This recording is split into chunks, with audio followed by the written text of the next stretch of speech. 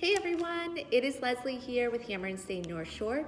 If you are watching this video, then that means you are following the directions that I put in your Hammer at Home kit, because step number 1 is to watch this video. So welcome, and thanks for joining us for a Hammer at Home take and make.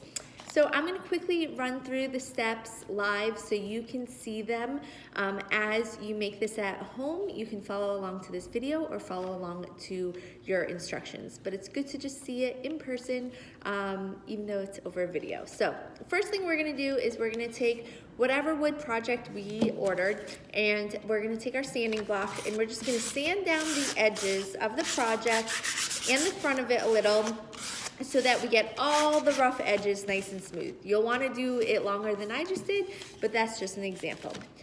Then we're going to take our orange sponge and we're going to dip it into the stain color that we chose. So I'm doing this one white, and I'm just going to kind of, I would say brush it on, but this is a sponge, so we're going to sponge on that stain color. You want to make sure that you get the front or the top of your piece of wood as well as the sides of it. So you're just gonna do that.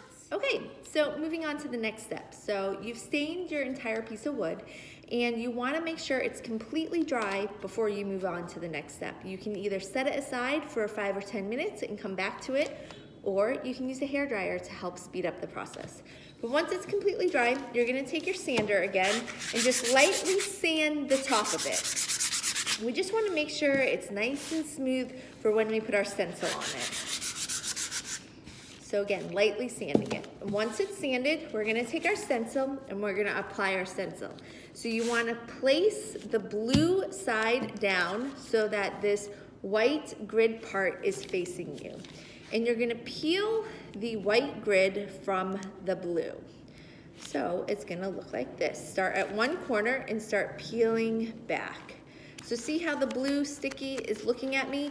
If you see white, you're not peeling the right thing. You want to peel the grid white backing from the blue. You're going to go nice and slow just in case some of the blue comes up. You're going to press it back down and you're going to keep going. Just like this. So right now some of that blue is coming up on my white, so I'm just going to press it back down and then I'm going to keep going. Once you have it totally off, now this is your sticky side, and you're gonna place it on your piece of wood. You're gonna place it down, and you can either press it down really hard with your hand or take something with a flat edge and really press it on there, because you wanna make sure that your stencil is securely on. Once it's securely on, we're going to start peeling this white tape layer back to expose the blue stencil. Again, you can go nice and slow so that none of the blue comes up on this white tape layer and it all stays down on your board. So there you go. That's what it looks like once you have your stencil on. Everywhere that you see blue is going to be protected and going to stay the background color. Everywhere that you see white right now is what we're gonna paint in. So you're gonna take one of your white sponges and you're gonna dip it into the paint color of your choice. You wanna dab it off because you don't want a lot of paint on here. Less is more, especially in the beginning, if you don't want it to bleed or seep through the stencil. So I'm just gonna take this and I'm gonna start dabbing all the areas that I wanna fill in black, which is gonna be my happy. So you're gonna start nice and light and with your first coat, and you can always go back over it a second time.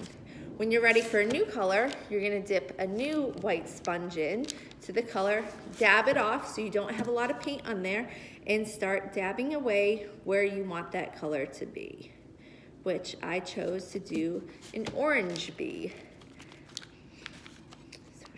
Dab, dab, dab, dab, dab. I'm gonna leave the antennas to be black. So it's okay if you go outside the line here, because your blue stencil is going to be protecting your background color. I'm gonna put a little black on the antennas, just like that.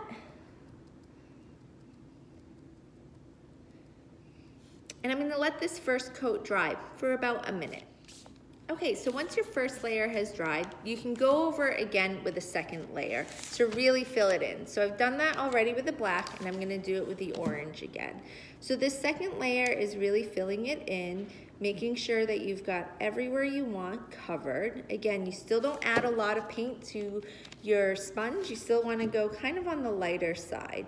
It usually takes 2 or 3 coats to get it exactly how you want it to be. So be a little patient. So we're just gonna fill this in here. And I'm almost done. Okay. So now all of my paint is, or all of my stencil is covered with paint. We're gonna let this dry for a minute or two because I've decided to add on a little of the gold sparkle as an add-on. That is something that you could have done when you ordered. So if you added on a gold sparkle or shimmer sparkle, you want your paint to be completely dry before you apply it. Okay, so I'm going to apply some of this gold sparkle. It dries clear, but has some gold sparkle in it, onto my bumblebee to give it a little, you know, just a little sparkle for the bee. And you just want to make sure that that paint, that first layer, second layer of paint that you are going over with your sparkle is nice and dry.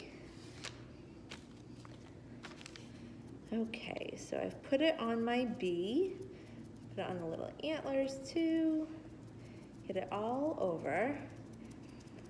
And now I'm gonna wait for it to dry. So if you didn't do the sparkle, that's totally fine. You're gonna want to let your paint dry for approximately like 5 minutes, I would say.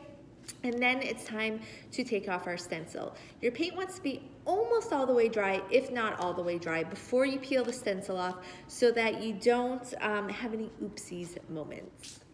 Okay, so when it's all dry, you want to find an edge and start peeling away the stencil just like this. It's okay if the stencil breaks a little. Just keep going. You're going to keep peeling it off. If you need to get any little parts, you can grab a tweezer, and that will help you get any of the little parts in between the letters. Let's see here. So check all the letters. If something looks funky to you or doesn't look right, it's probably because there's still stencil left in between in stock. So as you can see, I just peeled out all of the happy. Now I'm going to peel out the wings. You can either use your nail or, like I said, go and grab a set of tweezers. And we're just going to peel all of this out. And it is going to reveal our design. Right, almost there.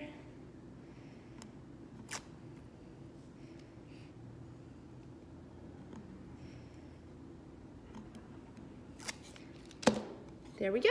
There's my Be Happy sign. So hope that you guys had fun making this craft, and if you want to share it on Facebook or Instagram, your final project or where it is in your home, your house, your bedroom, anywhere, snap a picture of it and make sure to tag Hammer and Stain North Shore. And thanks again for purchasing one of our Hammer at Home kits. Bye.